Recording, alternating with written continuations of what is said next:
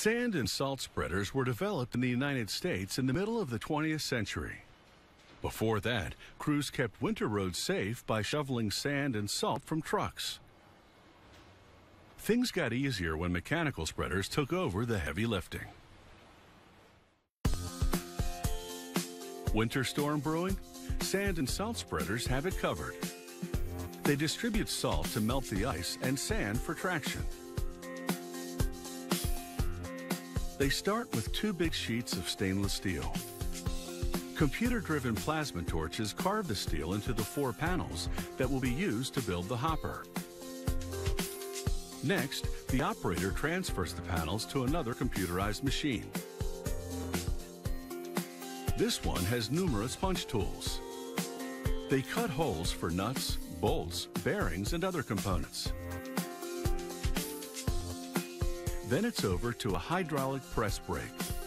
It bends the bottom of the hopper panel to create a wide rim. This wide rim adds rigidity to the part.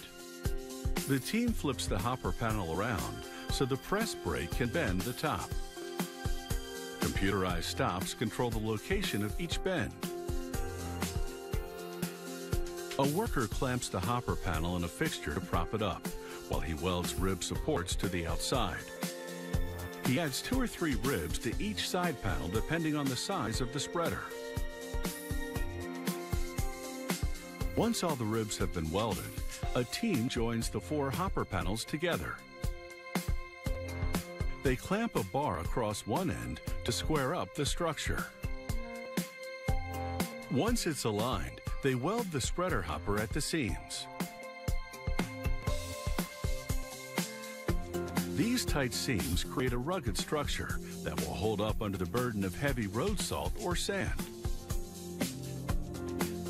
Now, a worker builds the steel chute that the sand or salt will flow through. He attaches several brackets to the inside and outside of the chute.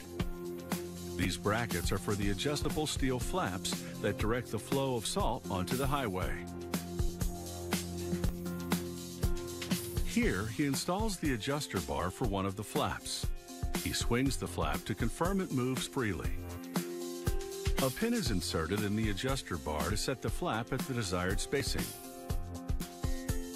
He attaches a bearing to each side of the chute.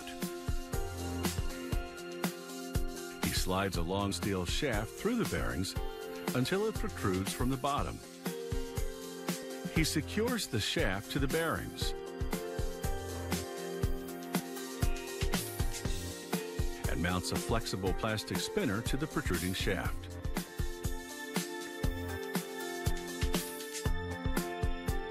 This spinner will spread the road salt or sand evenly across the road.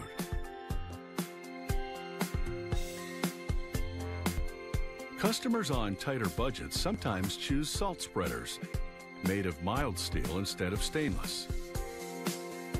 They spray a dry powder coat onto these units. Then they roll the part into an oven to bake it on. This durable finish will protect the hoppers from corrosion and general wear.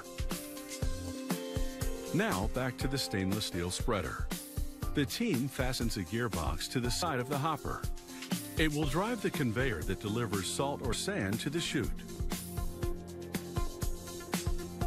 A worker temporarily powers the gearbox with a drill to assist in the installation of the conveyor. He pushes the conveyor forward until the gearbox takes over. He installs a feed gate at the opening and screws the lever to the side of the hopper. They stockpile hoppers, chutes, and motors separately until an order is placed.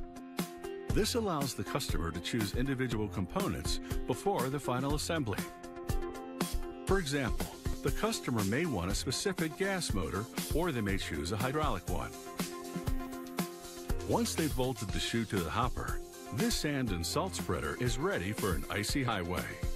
It can spread material thick or thin, depending on the road conditions.